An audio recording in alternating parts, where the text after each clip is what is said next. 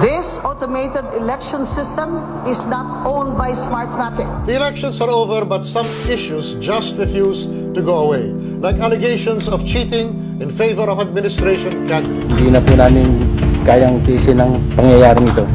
Itong bansa natin na ito, lagi na lang itinatabi yung katotohanan. Iproklama lang natin kahit na mali.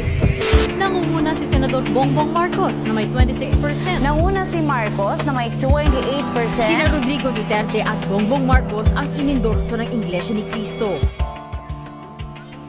Wagi sina Davao City Mayor Rodrigo Duterte at Senator Ferdinand Bongbong Marcos Jr. sa ginawang exit polls ng Manila Broadcasting Company DZRH sa Luzon, Visayas at Mindanao at sa National Capital Region. I mean, as a certain time, the Marcos said, modify the next batch, the NES should.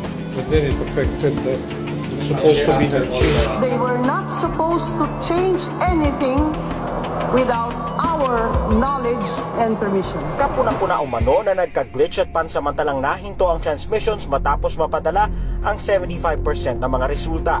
Doon umano nagsimula manguna si Robredo. Pero duda dito si Contreras dahil may pattern sa resulta.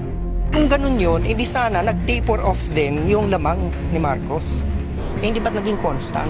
Napansin ni David na nagsimula mag-flip nung 75% na yung transmission. What would be the reasons for Smartmatic to change a script or a hash code? What would be the elements necessary for that? Wala akong maisip. I cannot think of any reason. Dapat hindi because COMELEC is in top of it. So if they did it without informing COMELEC, red flag na yan. It's a breach of the integrity of the whole electoral process. We believe this is a national security issue.